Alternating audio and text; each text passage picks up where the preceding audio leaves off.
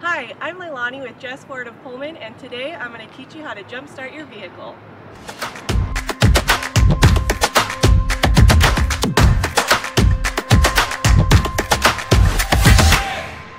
Hey guys, Brandon, Jess here.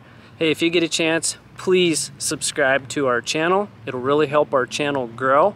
And also, take a moment and enjoy today's video. Thanks.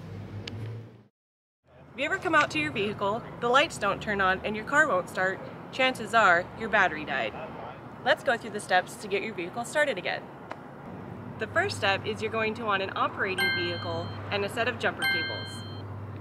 Always remember to keep the loose ends separated. One easy way to do that is to connect it to the cable. You're going to want to connect your cables to the operating vehicle first. Red is positive, black is negative. Now that we have it connected to the operating vehicle, we'll connect it to the dead battery now. Always remember, red is positive, black is negative.